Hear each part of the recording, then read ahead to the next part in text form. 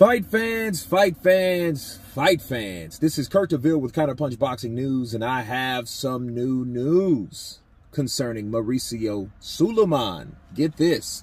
Mauricio Sulaiman rips the WBA over Taylor, says the WBC will give Tyson Fury the necessary time. The WBC president, Mauricio Sulaiman, has criticized the WBA for attempting to force unified super lightweight champion Josh Taylor into a mandatory bout with Alberto Puello. Subsequently, Taylor handed back the WBA title but will now face the WBC mandatory Jose Cepeda next. Sulaiman said a meeting between four sanctioning bodies, the WBC, the WBA, the IBF, and the WBO in Puerto Rico at the WBO Executive Committee in Puerto Rico early in the year was used to discuss how best to treat unified champions in order for the weight classes to have one recognized champion. It went very well, but things happen, lamented Sulaiman to Boxing Scene. He said, very regrettably, the situation has taken a turn in this way, so there's no more unified champion at super lightweight, and we move on and we will see what happens. Taylor deserves recognition. He has been a tremendous fighter, a warrior, and we are very proud of Josh Taylor, our champion, and we will have the fight against Jose Cepeda coming up, and we will wait for the time to address the fight. It's very unfortunate because that's what everyone is talking about. Everyone wants to have one champion for each division. The reality is there are four organizations, each of the different rules, different procedures, and we had what I thought was a very good meeting with the four presidents sitting down discussing specifically the matter of unified champions and how difficult it is to maintain them without interfering. The problem comes up with the mandatory fights for a champion. So if you have a champion with four belts, he, in theory, would be doing mandatory after mandatory after mandatory, and then the cycle all over again. We discussed a way of doing eliminations between our mandatories and having a unified mandatory for the undisputed champion, or if you have two belts or three belts, the same process in order to keep the level of opposition as high as possible and keep the unified and undisputed champions. We sat down at the table to put out as an example the super lightweight, and it was perfectly agreed that the WBO challenger Jack Catterall was next, that the WBC Jose Cepeda was next, and then the IBF. So it was very clear. It was an agreement. We all understood what we shook hands on, that specific situation, only to find out of the blue, the order comes for a fight against someone that decided to put as a mandatory for the WBA. They conducted a fight purse that had been $200,000 offer, which can you imagine Josh Taylor having to fight for $120,000 or something like that? So it is very unfortunate, and Josh Taylor is not undisputed.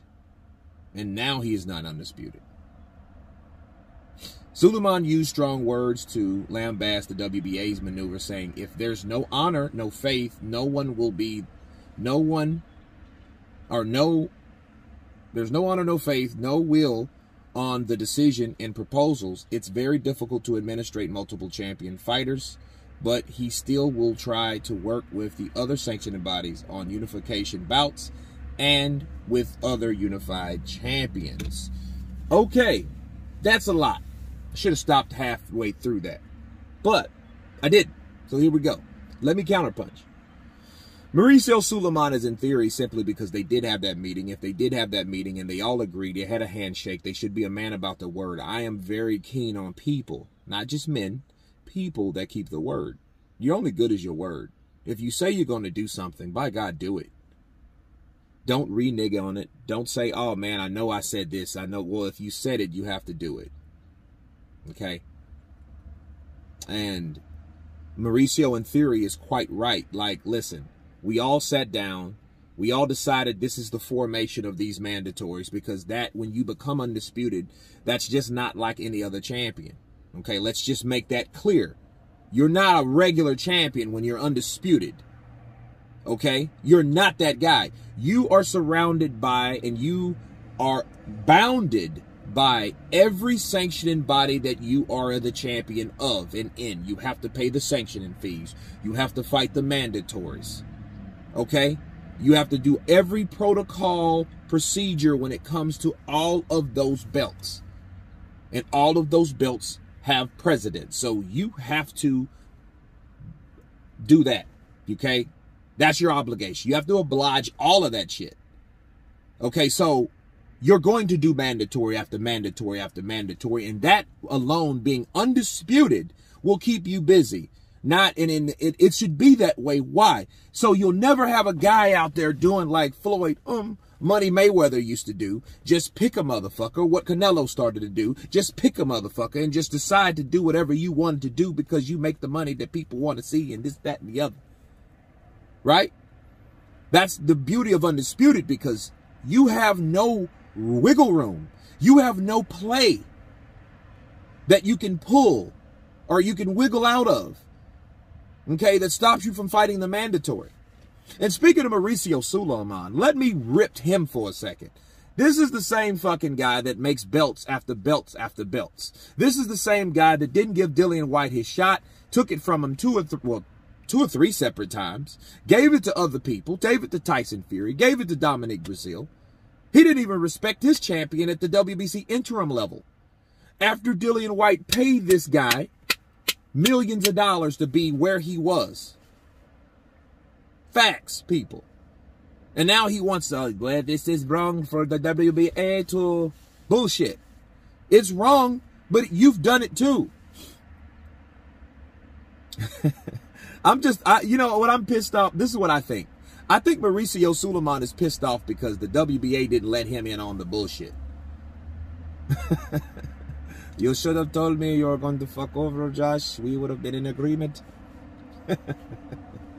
That's what I really believe, honestly, because I think Mauricio, man, is a guy that, you know, lately hasn't shown any faith and honor in any of that thing. And let me ask you guys a very serious question, all right? And I want you to think about this. Mauricio said he's going to give Tyson Fury all the time he needs, right? Which, that's bullshit. You know what I'm saying? I mean, and we'll get back to that in a minute. But what if Dillian White would have upset Tyson Fury? You think he would have? You think if Dillian White said he was going to retire, you think he would have gave Dillian White the same amount of time he's given Tyson the Gypsy King Fury? Let's think about that. Like, do you think he would give Dillian White that type of time, that type of accolade, that type of respect? My guess would be hell to the no. A quarter past hell to the no, right? Because I think Mauricio is a respecter of person, and I think that's due to popularity, and popularity comes fame, and fame comes what? Money. Counterpunch. I don't think that would have been the case at all. Now, back to the WBO. They did whatever they did. They did what they wanted to do. They might have had a meeting, but here's the cross on that. Here's the cross-examination on that. The cross-counterpunch, right? Maybe the WBA wanted to do something that they wanted to do based on why they did it, based on the people that they had in their rankings. And if I'm the WBA, I don't care how many meetings I've had with other sanctioning bodies. I'm still the president of my own fucking place and my own organization. You know what I mean? And no, in all due respect, I don't have to ask any of you guys for nothing. For no reason. Why? I don't have to ask you guys for nothing. I don't have to get your approval. That handshake doesn't mean anything if it wasn't in writing. Now, handshake is I am a person about my word. You guys know, you heard me say that. But if his shit's not in writing, that's why text messages are so important, and along as emails.